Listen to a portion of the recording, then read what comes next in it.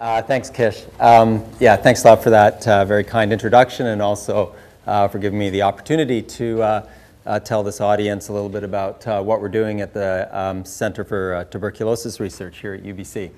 So I'm sure, as many of you are aware, TB is actually a very ancient disease. It was first reported by Hippocrates, actually, back then. It was referred to as phthisis. It was the most widespread disease of the time, and it was almost always fatal.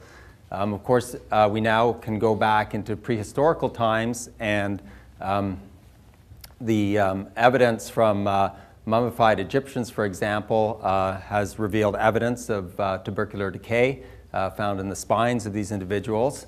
But even going further back than that, there's been evidence of tuberculosis discovered in prehistoric remains dating from 7000 BC. So it really is a very old disease. And now, as we're getting molecular evidence, it's clear that Mycobacterium tuberculosis, the bacterium that causes the disease, is as old as humans themselves. And actually, it appears that, a long-standing hypothesis or theory was that we got TB from herding animals when we started to domesticate them, if you will.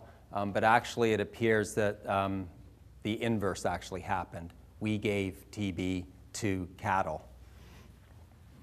Okay, so more recently, TB has continued to be a major killer.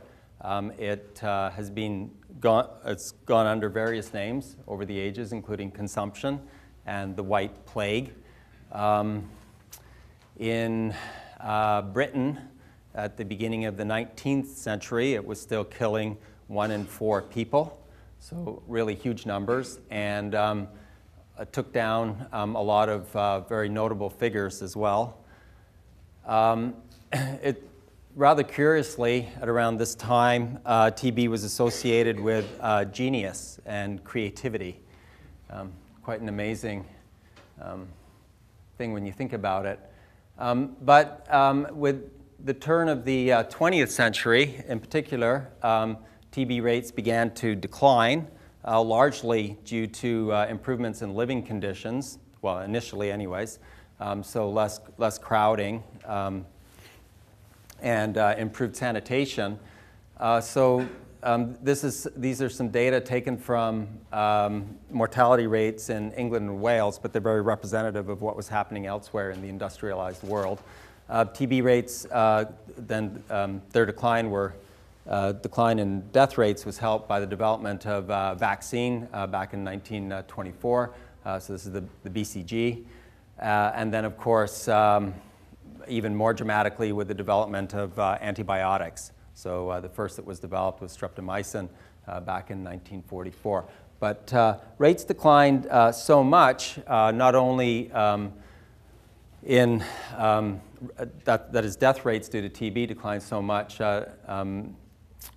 that the U.S. Surgeon General was prompted to state back in 1969 that it was time to close the book on infectious diseases. So this was largely due to the advent of antibiotics. I should point out that while drug-sensitive TB can be treated fairly effectively, the chemotherapy is still rather brutal. So it involves 6 months of treatment. During the first 2 months, patients are actually treated with a cocktail of 4 different antibiotics. And then this is followed up with a further 4 months of treatment with the 2 first-line antibiotics, really. And these are isoniazid and rifampicin. So the other thing I'll just point out to you, since we've got this timeline here, is that this arrow here points to the date of 1963, and that corresponds to the date when the last TB drug was developed, rifampicin. And since then, partly due to the statement by the U.S. Surgeon General, no new antibiotics for the treatment of TB have been developed. And you can contrast that, so since we're talking about neglected diseases, to the number of drugs that have been developed or that have made it to market since 1980 for the treatment of AIDS. And 30 drugs have been developed. So really huge discrepancy. So given these developments, though, and our success in treating drug-sensitive TB, you might be rather astounded by the fact that this bacterium is still the most devastating infectious agent of mortality worldwide. So in particular, it infects fully 1/3 of the world's population. It's estimated that there's a newly infected individual worldwide every second, and it continues to kill just under 2 million people each year. So that corresponds to one person dying every 15 seconds or so, or probably about 50 people have died of TB in the world since I've begun speaking to you this morning. So why is this? And basically it's for two main reasons. The first is due to co-infection with HIV. Okay, so TB, like HIV, attacks the immune system. That is the very system that we've evolved to take out foreign invaders. In fact, it's the major cause of death. It is a major cause of death of people living with HIV/AIDS. This burden of co-infection between HIV and TB, since they're both attacking the immune system, they work almost synergistically, if you like, to devastating effect. And this effect is most apparent in sub-Saharan Africa and is of growing concern in Asia as well. The second major reason why TB continues to be such a force to be reckoned with is due to the emergence of drug resistance. And in fact, there's been a number of particular terms developed for various strains. The first is MDR-TB, which is multi-drug resistant TB. And these are strains that are resistant to both first-line drugs that I mentioned to you, isoniazid and rifampicin. And more alarmingly, perhaps, is the rise in XDR-TB. So this is extensively drug-resistant strains. And these are essentially MDR-TB strains that have, in addition, acquired resistance to fluoroquinolones and at least one other second-line drug, such as kanamycin. Okay, and again, I remind you that no new anti-TB drugs have been developed for almost 50 years now. Okay. Just to tell you a little bit more about XDR-TB, perhaps one of the most dramatic stories concerning this strain was reported in South Africa, so a small village in KwaZulu-Natal. And the hospital in this village, so the Church of Scotland Hospital, reported in 2000, they identified 53 patients as having XDR-TB.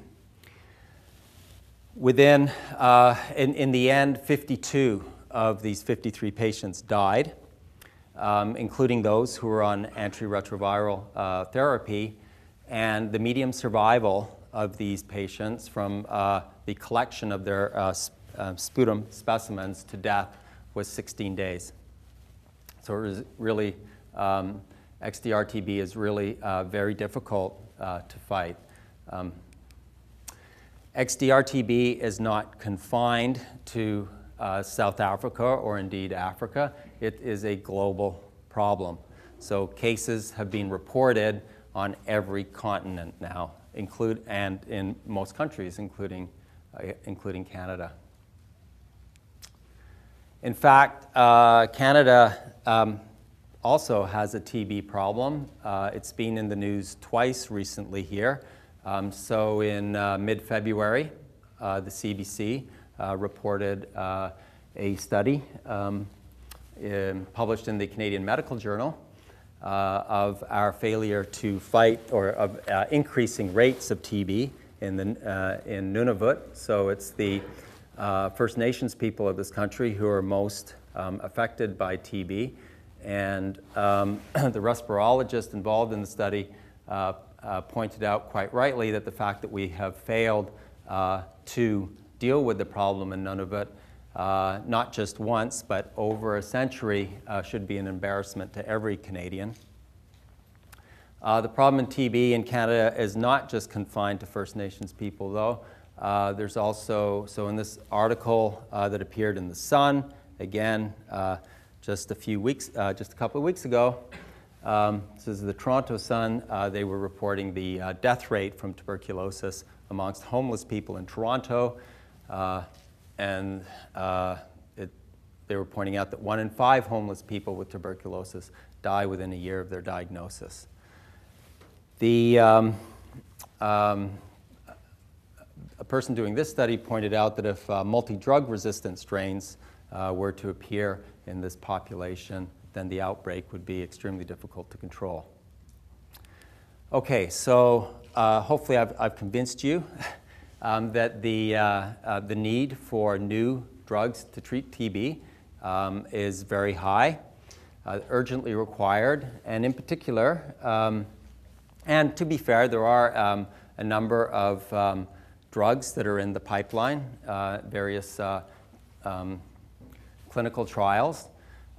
These drugs, just to sharpen the focus a little bit, are required specifically to shorten the treatment, shorten our current treatment regime. So remember, I was telling you, even for drug-sensitive strains, treatment requires 6 months. We need to be able to treat multi-drug and extensively drug-resistant strains. And we'd also like to provide more effective treatment for latent TB infections. Okay, so before I tell you a little bit about what we're doing to combat this problem at the CTBR here at UBC, I'll just walk you through a little bit more about the bacterium that causes the disease and the pathogenesis of it as well. Okay, so TB is caused by this rod-shaped bacterium, Mycobacterium tuberculosis. When it infects you, it infects you through inhalation. When you inhale it, the bacterium is phagocytosed by macrophages in your lungs, so alveolar macrophages. Macrophages are designed to essentially digest, break down foreign invaders, such as bacteria. And the interesting thing about MTB is that when it is ingested by the macrophage and enters the phagosome, it then manipulates the host. It manipulates the macrophage, preventing its digestion in this phagosome. So it actually tricks the host and makes a little niche for itself in which it can survive and indeed replicate. So once it's infected a macrophage, it induces a pro-inflammatory response, and this leads to the generation of these characteristic granulomas in the lung tissue. So these granulomas essentially are these assemblies of infected macrophages with necrotic tissue in the middle of them, and they're walled off from the body by a fibrous cuff.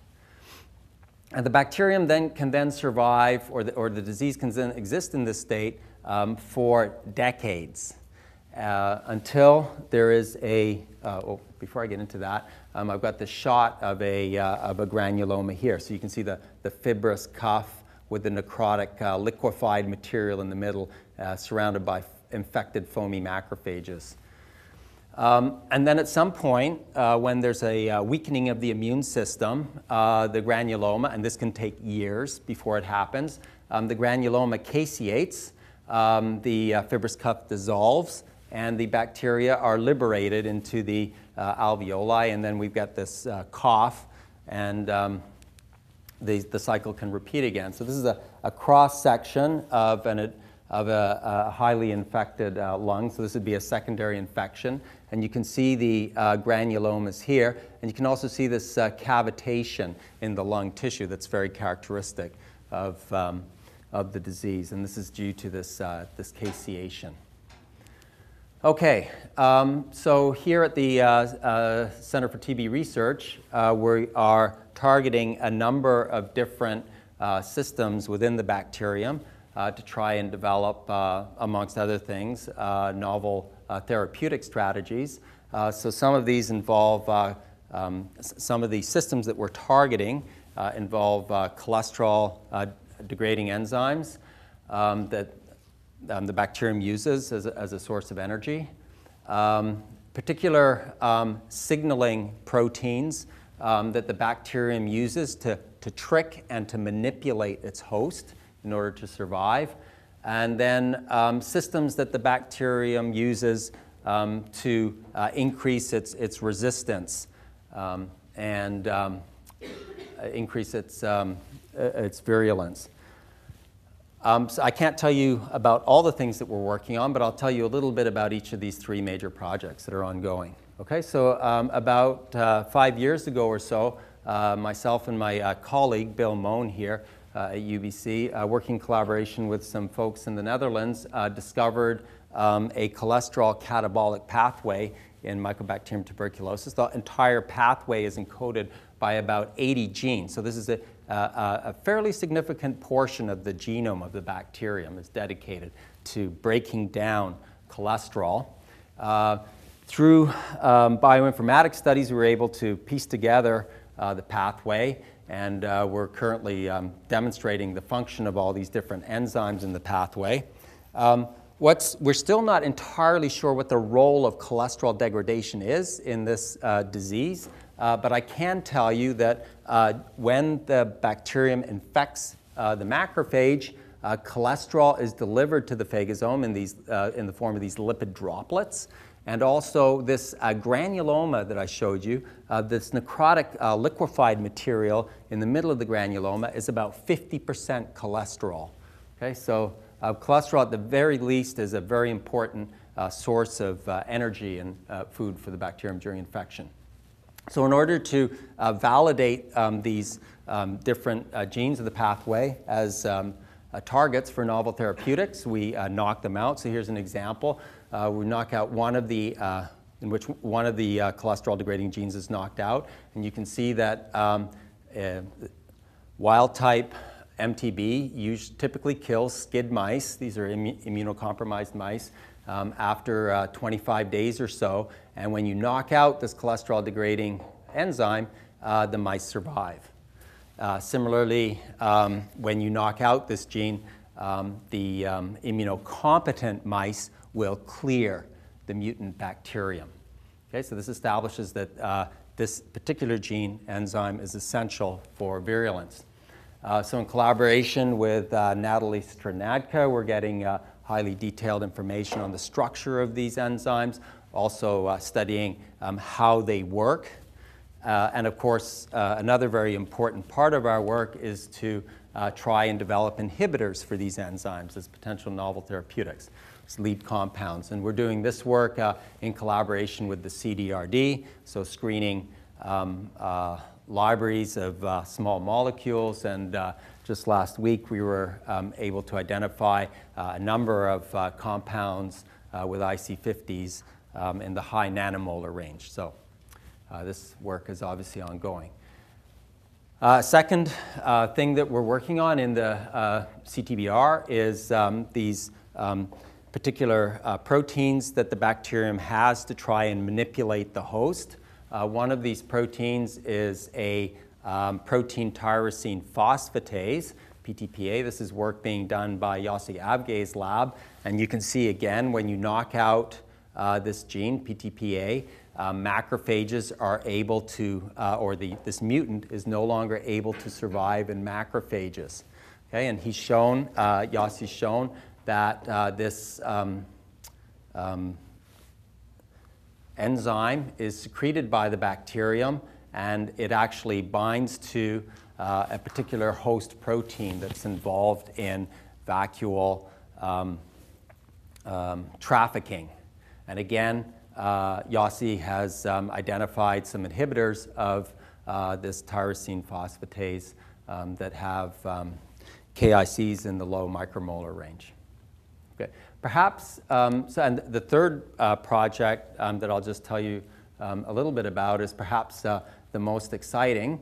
And this involves attempts by Charles Thompson and co-workers to overcome the high intrinsic resistance of MTB to antibiotics. So as I've mentioned already, MTB does have a high intrinsic resistance to many conventional antibiotics. They have absolutely no effect on them.